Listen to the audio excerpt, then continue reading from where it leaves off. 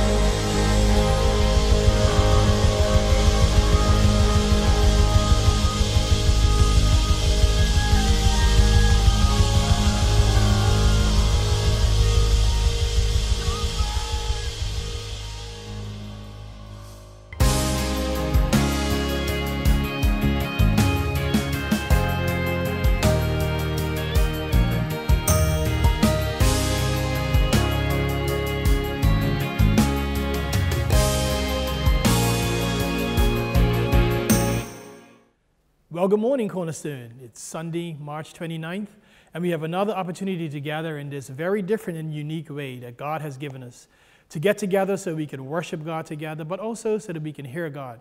Today, we're going to look at a topic that I'm very familiar with, and it's, do you suffer from spiritual nearsightedness? Now, first of all, I need to give you my credentials with regard to this whole topic of nearsightedness. So from the age of 7, I became very, very nearsighted. Like most people who are nearsighted say they have a prescription of -5 or -6. Well, my good eye is -13. So I'm really qualified to talk about this whole topic of nearsightedness. I experienced things like in primary school where guys would take my glasses, and one guy looked up in the sky and he said, "I'm watching a football game in Australia," and everybody laughed. And then another guy, he took my glasses and he looked at my stomach and he said, "I can see you had chicken for lunch," and they all laughed at me. So I've experienced 50 years of severe nearsightedness, so I know what I'm talking about. So because I was nearsighted and severely nearsighted, here's what would happen. Oftentimes, when I didn't have my glasses on, I couldn't walk confidently because I couldn't see what others would see. And so I would make decisions based on misinformation because what I was looking at wasn't what was really going on. I would look and I couldn't see. In order for me to see the TV, I had to be inches away from it in order for me to see it clearly. So physical nearsightedness is you can't see what others can see, and therefore you can't walk confidently, and therefore you make decisions based on misinformation, right? Because of your lack of vision. Well, spiritual nearsightedness is kind of different. And throughout this message, we're going to be going from the physical to the spiritual. Spiritual nearsightedness, think about this now, is when a believer can only see what somebody in the world sees. I want you to think about this. So here is a believer filled with the Spirit of God. They have the Word of God. They have the availability of the wisdom of God. But they look at a situation, and the only thing that they can see is the same thing as what somebody in the world sees. Somebody who doesn't have the Spirit of God, who doesn't read the Word of God, who is not aligned with the wisdom of God. And so if a believer can only see what the world sees, that means that we can only make decisions similar to them. Spiritual 2020 is when we look at a situation and we see it for what it is in the physical, but we also see God and who He is, and then we interpret the situation through a different lens, and that's through the lens of faith. This thing called faith is the critical ingredient in having spiritual 2020 vision. All right? We're going to look in the Word of God, and we're going to start in the book of 2 Corinthians chapter 5. The Bible says, Paul writes this. He says, "Therefore, we are always confident and know that as long as we are at home in the body, we are away from the Lord." So the first thing he does is he makes this distinction between the physical and the spiritual. And he says, as long as we are on this earth, we are away from God. Now we know that doesn't mean spiritual and relationally, because Jesus Christ has brought us near to God if we are children of God. But what he is talking about is in the physical, as long as we are on this earth, we are away from God. The Bible describes a time when we are going to see Jesus face to face, and that's completely different as to how we are living now.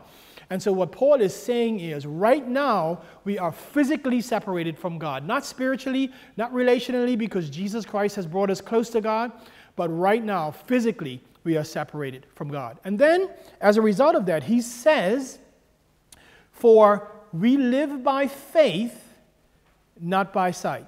So here's what he says. As long as we are physically separated from God, the key ingredient to how we live is this thing called faith, because we haven't seen Jesus face to face. And so the ingredient that we need to have, the ingredient that we need to develop, the ingredient that we need to build in order for us to interpret what we see while we are on this earth is this thing called faith. It's the key to spiritual 2020. Then he writes this, "I say, and would prefer to be away from the body and at home with the Lord." So he says, I would much prefer to leave here and be with God face to face. But he says, so we make it our goal to please Him, whether we are at home in the body or away from it. So then he says, whether we're here or whether we're with God, there's no difference. The thing that we need to do is to please God. And the way that we do it while we are here is to develop our faith. So here's what we're going to do. We're going to go through a very familiar story. It's the story of David and Goliath. And we're going to look at some people who looked at the very same thing in the physical, but because they had different visions spiritually, they made different decisions, they said different things, and they had different actions. Now, remember, they looked at the very same thing in the spiritual. And they were all part of Israel. They were all part of God's people. But because of their spiritual sight, some of them were spiritual nearsighted, and so they made their choices based on that. David, on the other hand, had spiritual 20/20, and therefore he made his decisions differently than they did. So we're going to go to 1 Samuel chapter 17, and we're going to skip through this story. We're not going to read the whole thing. We're going to read parts, make some comments, and then pick it up later on in the chapter. So 1 Samuel chapter 17, verse 4. A champion named Goliath, who was from Gath, came out of the Philistine camp. His height was about 6 cubits and a span. He's about 9 feet tall. He had a bronze helmet on his head and wore a coat of scale armor of bronze weighing 5,000 shekels. On his legs, he wore bronze greaves, and a bronze javelin was slung on his back. His spear shaft was like a reaver's rod, and its iron point weighed 600 shekels. His shield bearer went ahead of him. Now, there are a lot of measurements in there that we're not familiar with, but suffice it to say that this was an awesome sight. You have a 9-foot man with a bunch of gear, a shield bearer in front of him. The gear is substantial. It weighs a whole lot. And so Israel is looking at this man, a man probably which they had never seen the size of him, probably, and definitely there's no one the size of him in Israel's army. So they are seeing this man coming out and are awed by what they see. Remember that word, awed, because we're gonna revisit that. But they're awed by what they see. They see Goliath and they're like, man, can you believe how big he is? Then it says this, Goliath stood and shouted to the ranks of Israel, why do you come out and line up for battle? Am I not a Philistine? And are you not the servants of Saul? He calls them the servants of Saul, not of God. Choose a man and have him come down to me. If he is able to fight and kill me, we will become your subjects. But if I overcome him and kill him, you will become our subjects and serve us. Then the Philistine said, this day I defy the armies of Israel. Give me a man and let us fight each other. So Goliath comes out and he sets the stakes. The stakes are high. Think about this. This is not where one man fights the other and then one of them just gains what the other man has. But basically what Goliath is saying, here's what the stakes are. The stakes are every one of you, your lives depend on the result of the fight between me and one man from your side. So a whole nation's survival, a whole nation's lifestyle is dependent on this fight between Goliath and whoever decides to fight him. It says, on hearing this, on hearing the Philistines' words, Saul, the leader of the army, and all the Israelites were dismayed and terrified. It says, on hearing what Goliath had to say, they were terrified. Now, I want to speak to you for a minute about how important what you hear is, okay? They heard from Goliath. Goliath put his proposal on the table, and they heard from Goliath. Now, with regard to spiritual vision, what you hear is critically important. And what I think is happening in this time that we're in now, there's a lot of you who are hearing what's going on. And you need to hear what's going on. You need to be able to sift through everything that you hear on TV and get the facts of what's going on. You absolutely need that. But what happened is we are having a lot of us are having this huge diet of what's going on in the world and no diet of God. We're not hearing from God. And so there's no balance. All we hear is what the world is telling us about what's going on. And again, we need to hear it. We need the facts. But because we're not hearing from God, we can only interpret what we hear based on what the world is telling us. Romans chapter 10 gives us a very, very important lesson in this. It says, but not all the Israelites accepted the good news. This is Romans chapter 10, verse 16. For Isaiah says, Lord, who has believed our message? Consequently, faith comes from hearing the message, and the message is heard through the word about Christ. So here's what the Bible says. It says faith rises based on what we hear. In this time, when we are dealing with everything that this world is dealing with, ensure that you are hearing from God. Take some time, spend some time in the Word of God to make sure that you're hearing from God so that your faith can rise and so that you can interpret everything you see with spiritual vision rather than spiritual nearsightedness. You see, if you don't take time to hear from God, then what happens is everything that you hear apart from God becomes your reality. What has to happen is we need the facts, but we also need to know what God is saying in order for faith to rise. Because if faith does not rise, then we become spiritually nearsighted, and the only vision we have is the same vision that the world has. We have the wisdom of God. We have the Word of God. We have God saying that He will give to us what we need in order to get through this time. But we have to spend time where we have made a decision to hear from God. Here's the problem. The world is always in your face. You are always going to hear the news. It's going to tell you what's going on. You can't avoid it.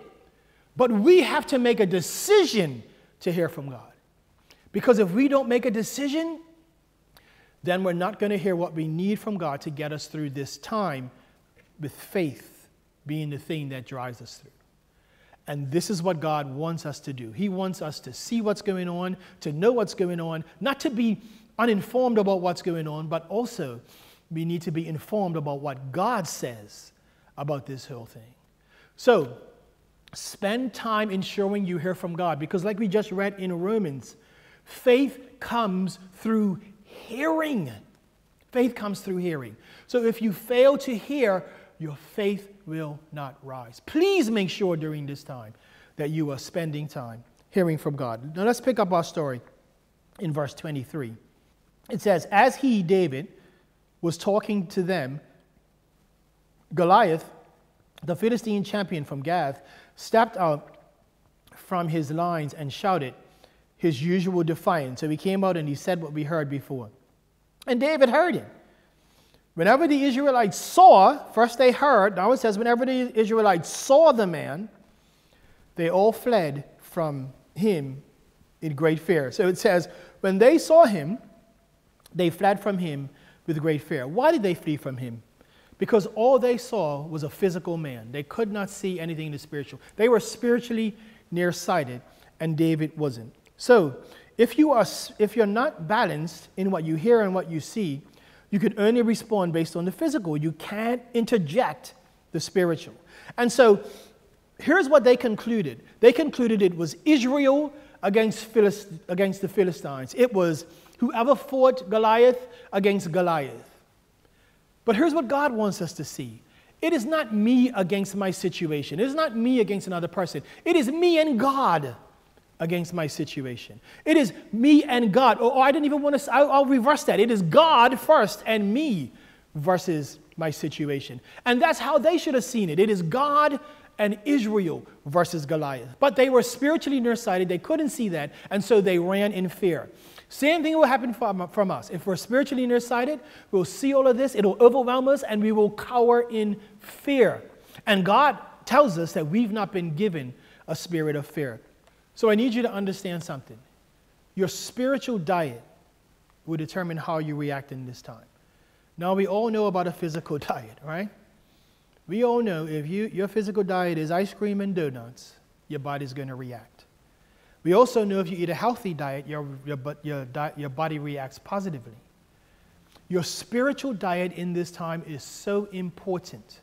If you neglect your spiritual body, you will become spiritually flabby and out of shape, and therefore spiritually nearsighted. But what God wants for you during this time and every single period in our lives is for us to be spiritually fit. He wants us to be spiritual bodybuilders. Now, not taking steroids or anything like that, but eating healthily and doing what we need to do to remain spiritually fit. All right? Now, let's pick up our story. Pick up our story in verse 25. And it says this. Now the Israelites had been saying, do you see how this man keeps coming out? He comes out to defy Israel. The king will give great wealth to the man who kills him. He will also give him his daughter in marriage and will exempt his family from Texas in Israel. Wow, what a gift. So Saul says, anybody who goes out and fights Goliath and defeats him, I'm going to make this guy wealthy. And here's something we need to understand, something about spiritual nearsightedness. If you are spiritually nearsighted, you need something other than the will of God and the glory of God to motivate you. Israel should have been motivated by the will of God and the glory of God. But Saul knew that these guys weren't motivated by that because they were spiritually nearsighted. And so what he had to do was to put something else out there to try to get them to do what they were supposed to do. And he does it by exempting them from taxes, by giving them great wealth, and by giving them his daughter. So if you are spiritually nearsighted, you won't be motivated by the will of God or the glory of God. Spiritual 2020, you are motivated primarily and only by God's will and God's glory. And when you see those things, you act. Spiritual nearsightedness, you won't act when you see those things because you need something else to motivate you other than the will and the glory of God. Okay, let's pick up our story again, and we're almost done. David said to Saul, now listen to what he says and how it differs from what everyone else has said so far. David said to Saul, let no one lose heart on account of this Philistine. Your servant will go and fight him. Saul replied, you are not able to go out against this Philistine and fight him. You are only a young man, and he has been a warrior from his youth. So David interjects with spiritual 2020. Saul beats the spiritual 2020 down and interjects with spiritual nearsightedness and says, basically, what you're suggesting is not possible. And realize this, oftentimes when you have spiritual 2020 and God is moving and he wants you to do something for his glory, it may be even people of God who look at you because they're spiritually nearsighted and they try and knock you down. I want to encourage you, hear from God, be motivated by his will and his glory, and get counsel. Yeah, that's always important. But if you know God is instructing you to move, like David did, then act. It says then, the Lord, and David says to him, the Lord who rescued me from the paw of the lion and the paw of the bear will rescue me from the hand of this Philistine. So here's what David says. David says, here's how I interpret my life. Here's how I interpret what I see. Here's how I interpret every situation. I see how awesome the situation is, but I also see how much more awesome my God is. If you're spiritually nearsighted, all you can see is how awesome your situation is. And we are in an awesome situation right now. But if you have spiritual 2020, you look at God first and you say, God is awesome. We're in what looks like an impossible situation, but because of who God is, I know that he can bring us through this, okay? And David makes a decision with every single fact that every other member of the Israelite army had, but with facts that they discounted. And that's who God is, what he is capable of, and what he wants to do in and through us. So spiritual 2020 assesses all situations after considering God first. So here's what nearsightedness does. Spiritual nearsightedness does. It looks at what you can do. Right now, there's some things that we can't do. We can't meet together in our location like we normally do. We can't worship God with our band, with our worship team, with all of the things that we are accustomed to. Spiritual nearsightedness causes you to look at what you can't do. Spiritual vision causes you to see what you can do. You can spend time with God. You probably have more of an opportunity than you've ever had before during these weeks to spend time with God. If every one of us take the opportunity during this time to spend time with God, guess what? When we get together again, individually we'll be spiritually more fit, and guess what? The church will be stronger. The church will be stronger. Spiritual nearsightedness says, oh, we can't do this. Spiritual vision says, but I can do this. I can do this, and I can do this. Ask God what you can do. Some of you, because you work a lot, you're probably been saying, man, I don't have enough time to spend with God. I don't have enough time to spend with my family. God has now given us a time to spend with him and a time to spend with our family. I have been home more than I have ever had before. I spend time with my wife with my daughter, with my dog, and he's driving me crazy. My dog is driving me crazy. I didn't realize he had this much energy. Normally I see him at the end of the day when he's tired. But my dog has so much energy. Anyway, that's beside the point. God wants you to see what you can do now. Don't dwell on what you can't do. Figure out what you can do and do it now for the glory of God. Secondly, spiritual vision begins to speak differently. If you're spiritually nearsighted, your speech is going to be negative. It's going to be defeated. It's going to be, woe is me. Spiritual vision will cause you to see that even through this, God can work. Even through this, you can reach out to unsaved friends. You can send them a text or a WhatsApp, I always say that wrong, and ask them how they're doing and let them know you're praying for them. You can connect with them that way and spread the love of God to them. This situation gives you an opportunity to express how concerned you are for them and how much you love them. See what you can do. That's what David did. He saw what God could do through this. Don't just see what we see in the physical. Make sure you see what God would have you to see in the spiritual. So as I was getting ready for this message, this is how the Lord works. Someone sent me a video clip of a pastor I had never heard of, speaking on this same passage, and he was speaking about how the church can be stronger after this whole ordeal that the world is going through now. It's about a 4-minute clip, and we're going to take a little time to watch that right now. One of the most notorious villains in the Bible is a man by the name of Goliath, a 9-foot-tall giant who had been fighting since the days of his youth. He became a man that had a reputation for war. Everybody that fought him lost. And he came to the children of Israel, God's people, one day to challenge them. He says, yo, I want to fight whoever will come out here and fight me. But because he was so big, the children of Israel were intimidated by him. He never actually threw a punch. He never actually swung his sword. All he had to use was his words. Because the visual was so intimidating and his words were so powerful, the children of Israel became immobilized and paralyzed by the news of what he was saying. Well, there was a young boy by the name of David who said, I see the same thing y'all see, and I hear the same thing you're hearing, but I refuse to allow that to intimidate me because I believe that God is on my side. David began to reflect on the victories that God gave him in times past, and he refused to believe that this opposition was greater than anything that he had overcome before. If God could do it for me back then, he'll do it again. And so the Bible declares that David took off running toward this giant to fight him. But the problem was all he had was a little slingshot. The giant sees him coming, starts laughing and says, y'all gonna send me a kid? So I'll tell you what, little boy, I'm gonna cut your head off and feed it to the beast of the field. But instead of David receiving that evil report or that bad news, he reversed it and said, nah, I'm gonna cut your head off and feed it to the beast of the field.